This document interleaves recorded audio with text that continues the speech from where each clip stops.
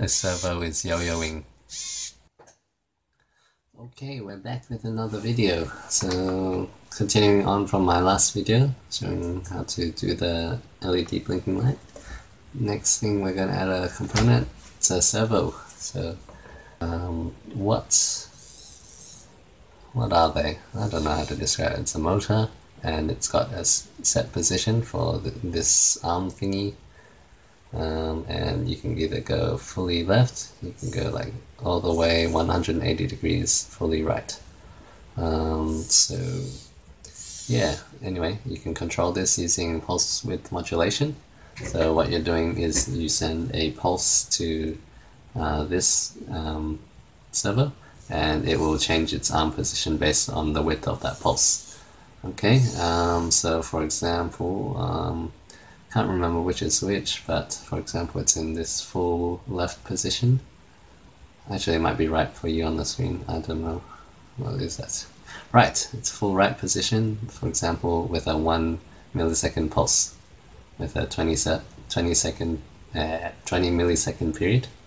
You'll be on a full right position. So if you go 2 millisecond pulse with a 20 millisecond period, it's going to go full left, and it depends on the servo, but in the middle it'll be halfway between 1.5 milliseconds. Okay, so depending on what you put there, it will go either full right or full left. Yeah, and the PSoC can control that, so we're just going to do that now. So this is continuing on from my last project, so if you don't know how to set up the PSoC, I recommend you go watch my last video.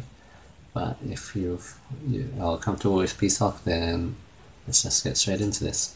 Okay, so got the servo. You can get this pretty cheap online or at JCar or wherever. Got your PSoC.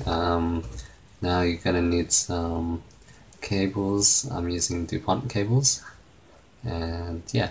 So I want to color code this, so yeah. Now servo, always look at the data sheet. I'm not looking at it because I already know brown, red, orange. You see those three cables. Ground, 5 volts, and your PWM signal. Okay, nice and easy. So I'm going to color code this. Black is ground, red is 5 volts, and yellow is the PWM.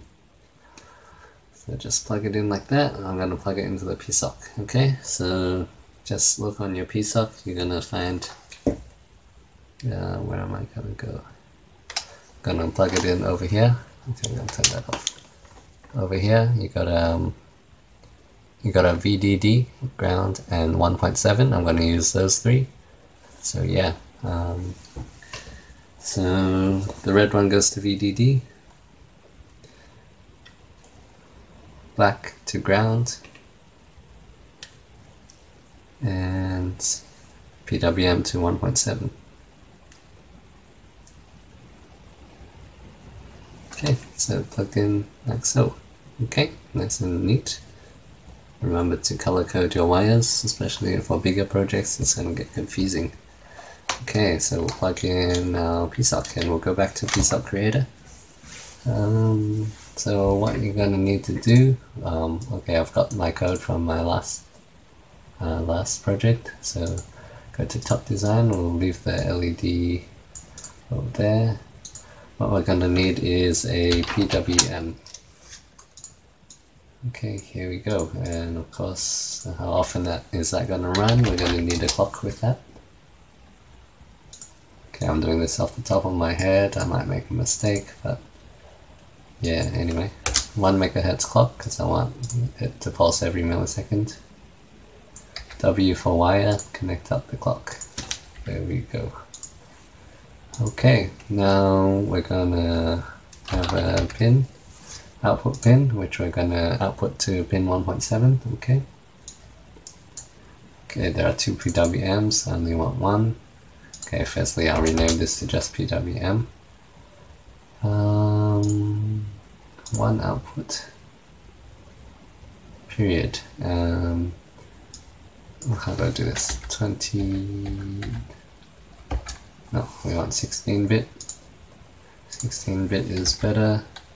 There we go, 20 millisecond. Okay.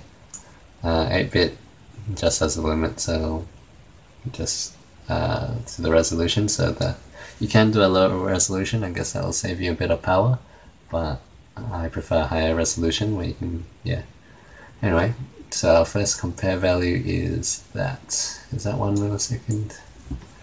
Yeah, I think 1000 is 1 millisecond, I believe. Okay, we're gonna start at 1000 milliseconds, so that's gonna be a full left or full right, I don't know which one we'll see.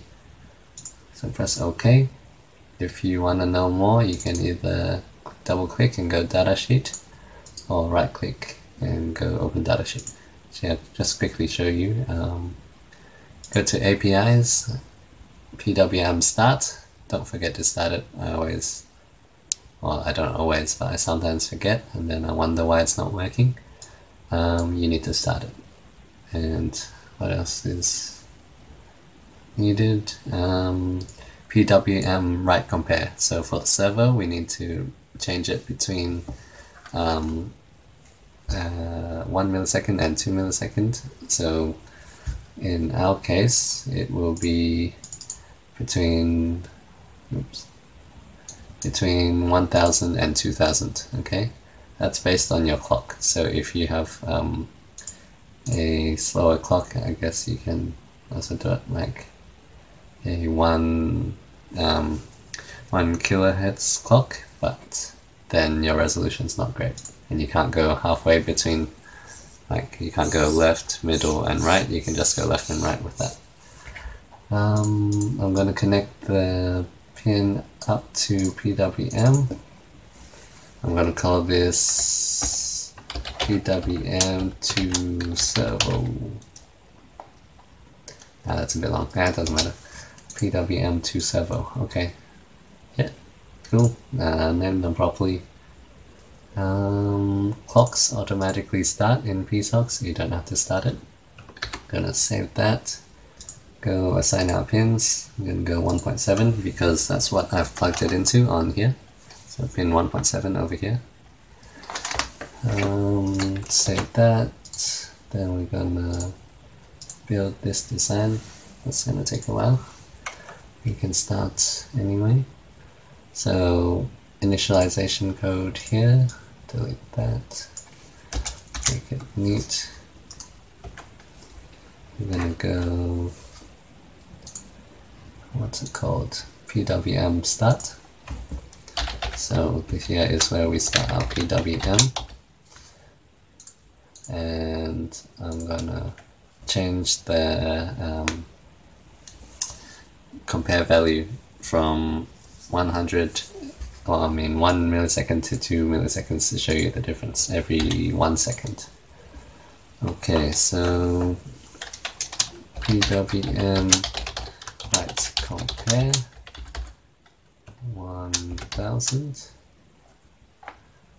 Okay, how should I do this? Actually, let's do a compare variable. So compare variable equals 1000. I'm gonna do this really in a really simple way.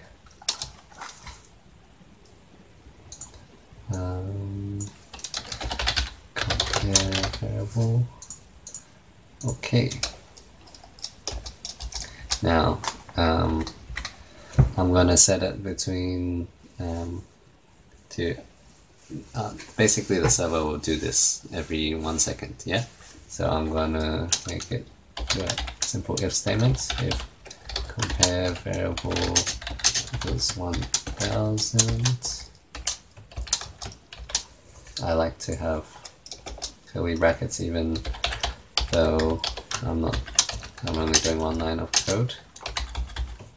Okay, is that cool? Do you understand that? And yeah, okay, this is a very simple code. This is off the top of my head. It's the middle of the night, forgive me. Anyway, so what this will do is you're gonna change your compare value. So if it's 1000 to begin with, I'm going to change it to 2000, okay? So that's changing from 1 millisecond pulse to 2 millisecond pulse. Actually, that's not going to work. It's going to change it straight back. So I'm going to do else. Okay, cool. Alright, compare. Then you write that compare value to the PWM. So what this is doing here is it's putting that number into the PWM.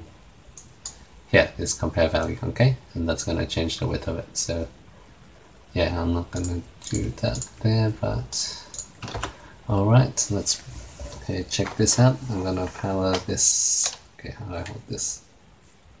Right, there we go. Gonna program it now and watch this.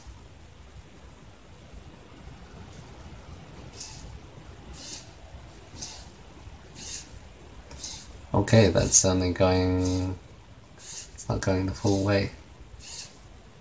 So I think it needs a bit more time. So I'm going to change it to do it every, let's say 3 seconds. Oops.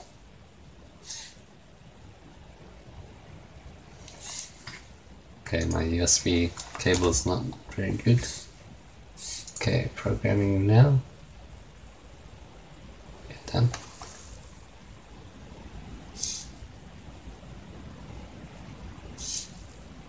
So basically every servo will move to different positions, I guess. It's not very set, so maybe I'll change the compare value to say 2700, I don't know. Let's see where it goes. You basically want to play around with the numbers until you get a good position. So if you have a robot arm, you're gonna have to like know where it's gonna go, right? So you see that's going the full 180 degrees now, almost.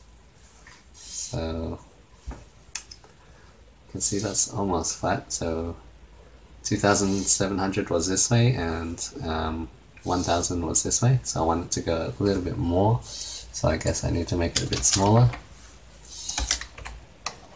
So I'm gonna make it 900. Oops, not 9000. 900. So you play around, you calibrate it, and yeah.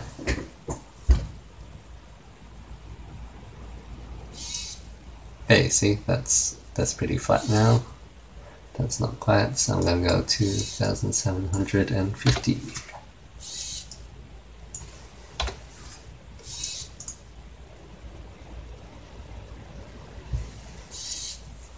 Okay, so there we go. And you can do any value in between, okay?